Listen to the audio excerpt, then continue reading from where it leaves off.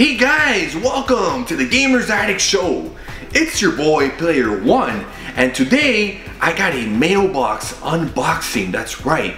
So recently I went on eBay and I saw a lot of Super Nintendo games for about $25. And one of those games in this particular lot is worth that price, maybe even a little bit more. So even after seeing the pictures, I think it was worth the purchase. It's 10 Super Nintendo games and I already have 2 of them, but my plan is to resell them and then get my money back in what I invested in. So let's check out what's inside. And one thing I want to mention is that retro collecting can get to be a very expensive hobby. So you have to look through all venues to try to see what kind of deals you can get, whether it's eBay, Mercari, OfferUp, Craigslist, Marketplace on Facebook. I mean, you just gotta look, and that's what I do. I look every day to see what's available. So 10 Super Nintendo games, and the pictures of the games look great, and whoever packed it very well. So here's the first five Super Nintendo games, and here is the next 5. So I always keep all the packing material because you can reuse that, and you know, if you're gonna resell stuff, so that's just a great way to save money.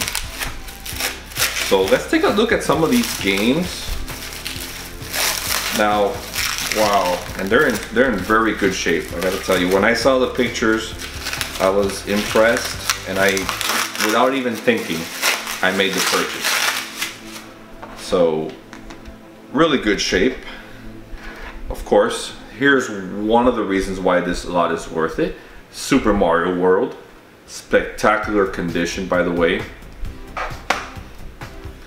NHL 96 sports game, and it looks really, really good. A lot of people don't care for sports, but hey, I have more in my lot now. Hole-in-One Golf, another cool Super Nintendo game.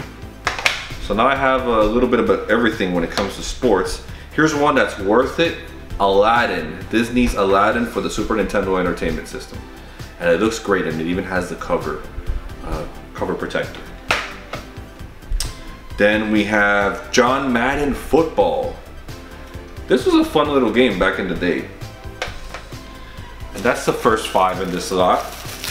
And then here comes the lot as to why I made the purchase. And it'll be the last game on the list here.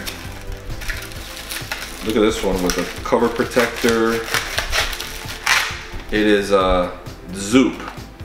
I have never played this, but interesting. Roger Clemens MVP Baseball by LJN. So this is probably bad. LJN was notorious for making horrible video games. So I get down to the bottom of the barrel here.